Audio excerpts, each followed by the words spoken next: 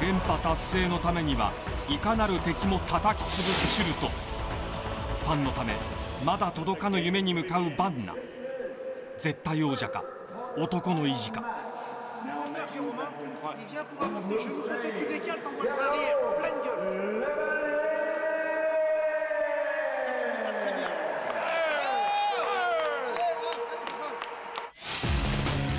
K1 ファンのために命を投げ出して戦う、そう言い切る男が悲願の初優勝へ。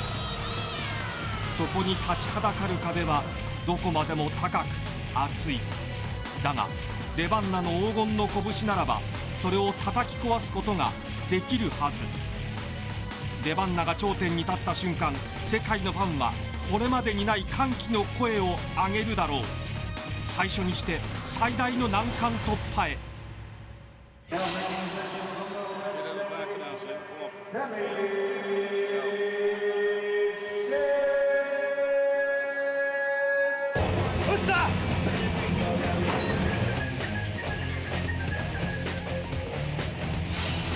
開幕戦では去年の勢いそのままに圧倒的な力を見せつけた去年のチャンピオン。今年期下に敗も新ルールへの戸惑いがあってのこと。もはや進化する大巨人に付け入る隙はない。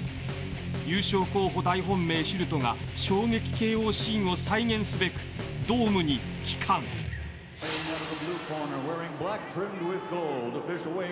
115.7 kilograms. His record, 51 victories, including 39 knockouts, 11 defeats, 2 draws. From Le Havre, France, K1 Osaka 2000 champion, K1 World 2002 finalist, the Hyper Battle Cyborg, Jérôme Lebanet! 見よこの体、この拳、無冠の帝王、ジェロム・レバンナ。 And his opponent fighting out of the red corner, wearing black trimmed with white. Official weight, 128.1 kilograms. K1 record, 16 victories, including 6 knockouts, 2 defeats, 1 draw. From Zuidlaren, Holland, K1 World Grand Prix 2005 Paris champion and defending K1 World Grand Prix 2005 champion, Semi.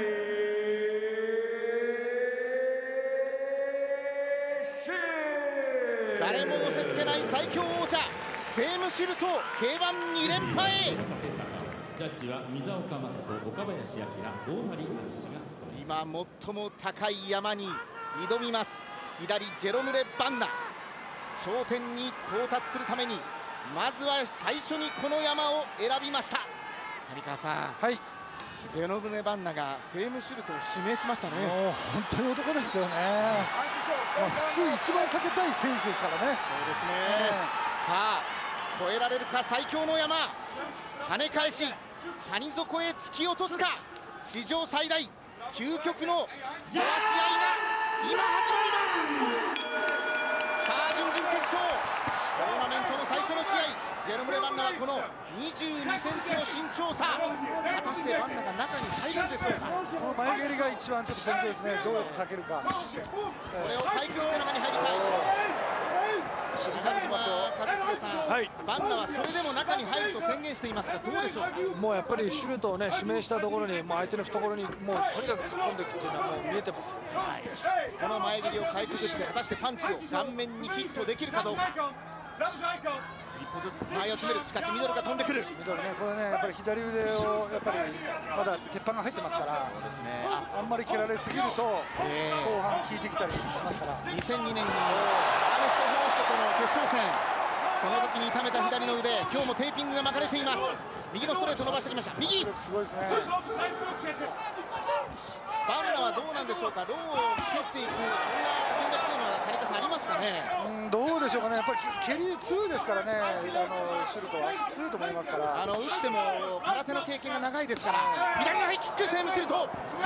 前蹴り。左のストレート。ジェロム・レバンナー。まだしかし間合いが足りない。もうあと一踏み込みが足りません。ジェロム・レバンナー。セームシュルトを崩そうっていう感じはないですね。前蹴りをさばいて中に飛び込んでやろうっていう。東原明さん、取材の時からね、バンナはとにかく鋭い眼光、やってやるんだという感じでしたよね。そうなんですよね。決勝戦の前にまず王者を落としてやるっていうので、今控室からね来るところを見てきたんですけども、もうセコンドの方がついていけないぐらい早歩きで、もう気持ちが前へ前へ行ってたんですよ。なるほど。ものすごい期待してます。左のストレートを踏み込んだジェロム・レバンナ。しかしすごいね、今回もいい体になってきてますからね。ジェロムは腹筋のあたりの締まり具合、スピードあると思いますよ。ローも放っていきました。体を揺らす、入るタイミングを伺う左のストレート、しかしステップバック、これが深い。これは当たりません。前蹴り、セームシュルト、最強王者2連覇狙っています。ボディ、ここであっという間の3分間が終了です。ジェロム・レバンナ、中に入りたい、そうはさせじ最強王者セームシュルト。予想以上にですね、懐が深いと思ったんじゃないですかね。このテンプルへの一撃、しかし浅いですか。そうですね。まあだけどいいと思いますけどね、あれが。逆にセームシュルトの左のパンチも伸びてきます。リーチがありますからね。そして膝、セームシュルトっていうのは本当にですね、自分の体を生かした戦い方が本当できるんですよね。危ないですね、これ。本当に危ない。一茂さん、シュルトはね、自分の顔をこう後ろに据えさせるような形でパンチを受けるじゃないですか。あれを攻略するのは相当大変ですか、やっぱり。そうですね。やっぱり自分の間合いってやっぱりシュルト持ってますよね。遠い距離の時はやっぱり前蹴り回しで近く入ってきたら膝蹴りっていうのはありますからね。第2ラウンド、このね、今の前蹴りをとにかくさばいて中入っていかないと勝負ないですよね。間合いの取り合いです。遠い間合いで前蹴りを取ってくるのが向こう側セームシュルト、2005年のチャンピオン。ストレート、これはなんとか避けていったジェロム・レバンナ。中に入りたい。前蹴りが邪魔ですね。体を寄せます。離れ際、セームシュルト。このパンチがね、また本当に痛いらしいんですよね。そうなんですね。というよりもですね、戦った選手に聞くと、レンガとかブロックで殴られてるような。前蹴り、しかし組みせず出ていく、出ていった。その一瞬、その瞬間は訪れるのか、ジェロム・レバンナ。シュルトのやっぱり前蹴りの後にちょっと隙ができるんで、その間にちょっとバンナ入れるといいんですけどね。今の膝もありますからね、なかなか簡単に近づけない。攻撃の後ですね。左のジャブ、ここは避けていきます。右の膝、ボディに刺さる。バンナも言ってました。とにかく中に入りたいんだけれども、チェ・ホンマンとの差はあの膝。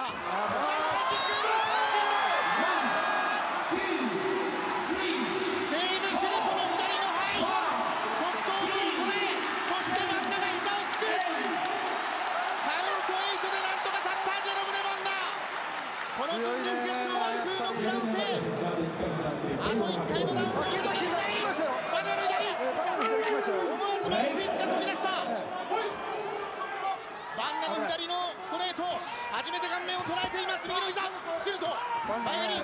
もう倒されたらいきますから。これはまだわからないですね。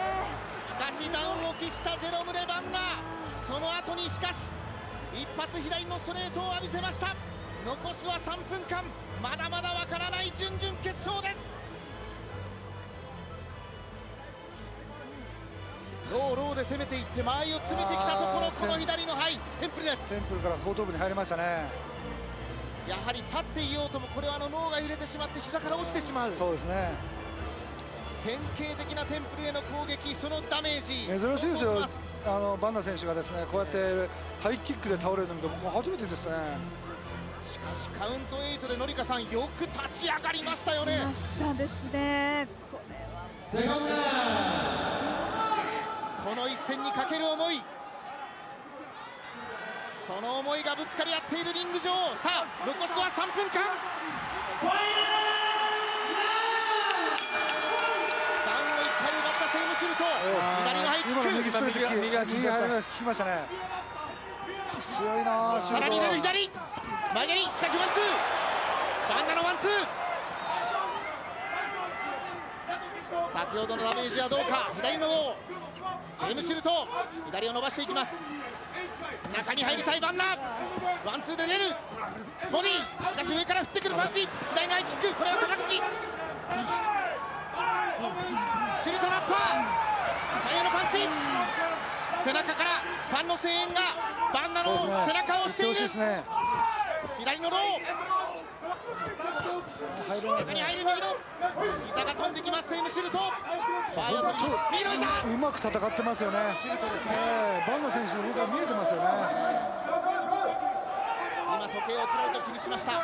セコンドにも目をやったセイムシュルト、ポイントはおそらくリードしています。この右の拳も本当に伸びてくるようになりましたね。そうなんですね。バンナが入れるか。あと半分、1分30秒、飛び込んでいく、しかし入れさせない。左のジャブ、ステップインできるか。しかしそこにパンチ、シュルトのパンチ、これが難攻不落という鼻炎です。ブレイク、気持ちは前に出ています。ジェロムのバンナ、さあ最後の1分間はどうか。右のストレート入れるか。入れないですね、なかなか入れさせない。右のローはセイムシュルト、入った、中に入る。からの攻撃が出ません。さあこの動き、しかしわずかに浅い。ゼロムでバンナ、左、さあもう中に飛び込んでいく。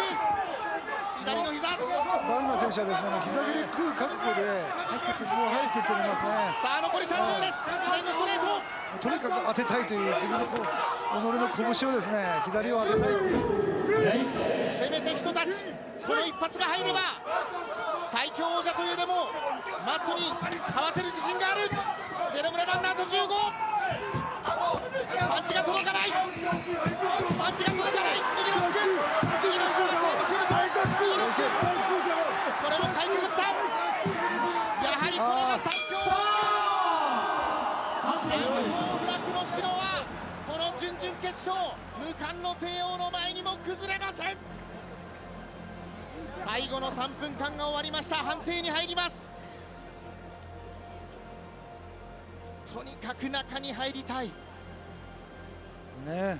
もう少々のパンチ蹴り食らってもいいから、とにかく中に入りたいっていうバンナ選手の必死な思いは伝わってくるんですが、やっぱ難攻不落、届かないですね。届かない中で、そして攻撃を放ってくるこの王者セイムシュルト、一茂さん、はい、非常に余裕があるというかね、計算してますね。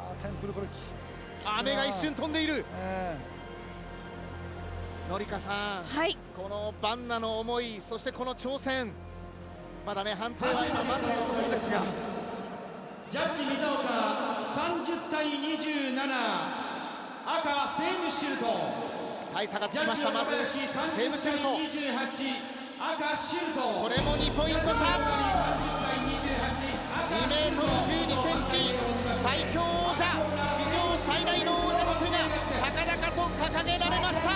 3対0、盤石のセイムシュルト、無冠の帝王ジェロムレ・バンナの挑戦をも退けました。この結果をもちましてセイムシュルトさん、はい、戦いを振り返って一言お願いします。いや、偉大なる試合だと挑戦だと思うんですけれども、本当ね、今の絶好調のバンナ選手の精神力とね、肉体チャレンジをもってしてでもこの牙城は崩すことができなかったセイム選手って本当に強いですね。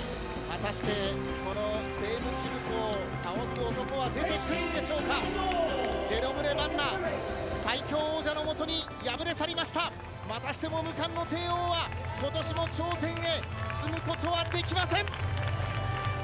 去年の覇者、去年は無敗で頂点まで駆け上がった、全てノックアウト勝利でした。今年はジェロムレ・バンナの前に判定とはいえ、しかし強さを見せつけたセーム・シュルト。ジェロム・レバンナが悔しそうに花道を去っていきます。しかしその背中には大きな温かい声援が送られています。素晴らしいファイトでした。素晴らしい挑戦でした。ジェロム・レバンナ、また来年一から出直しとなります。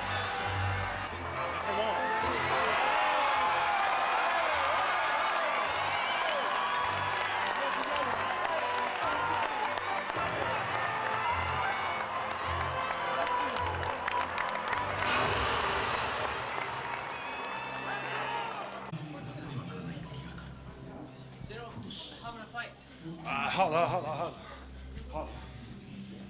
He's taller. What?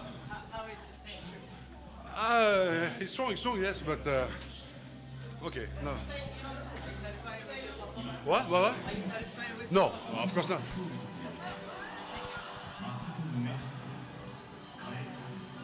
Hij kon er niet bij? Helemaal niks. Hij kon er niet bij? Ik kan niemand bij. Nee, maar op de manier zoals hij vocht is hij gewoon niet bij te komen. Ja, liep allemaal. Die rechts liep ook goed, zeg hè? Top. Ja. Nou, Gerrit. Super, hè? Scherp. Prachtig. Even spoel, even koelen gelijk. Prachtig. Ja. Mooi, hè?